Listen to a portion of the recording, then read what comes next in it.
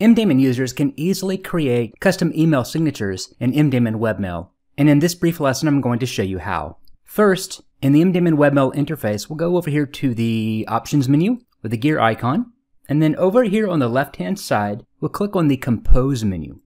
Scroll down toward the bottom and use the options on the right-hand side to create a new email signature. Currently, if we look in the drop-down menu, we have one signature which is called the default signature. So we're going to scroll down and create a new default signature. You can customize your signature by applying text and HTML formatting. For example, I can convert this URL to a hyperlink. And you have other tools available such as bulleted lists, left-right justification, and text color formatting, among others. And then we click on Apply Changes.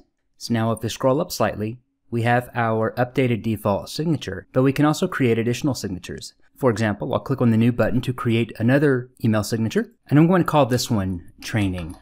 I'll enter my signature with formatting below, and once again I can make text elements bold, I can change the color of the font used, or I can make text italics or anything else I'd like to do. And then we click on Save again. And now at this time I have two signatures. I've got my default signature and I've got my training signature. So when composing an email message in MDaemon Webmail, I can choose which one of these signatures I would like to use.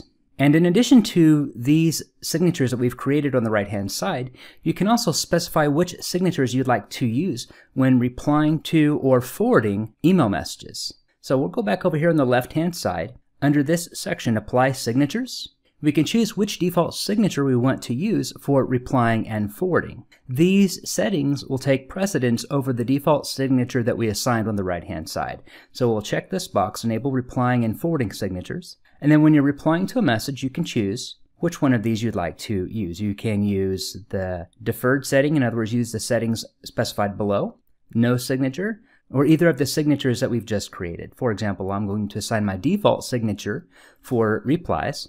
And let's say for my forwarding signature, I'd like to apply my training signature as shown here. And then when finished, we can simply exit out of this screen. So now when composing an email message, I can go to the Advanced Options menu as shown here, and I can specify which signature I'd like to use. And if I don't specify which signature to use here, then the default signature will be used.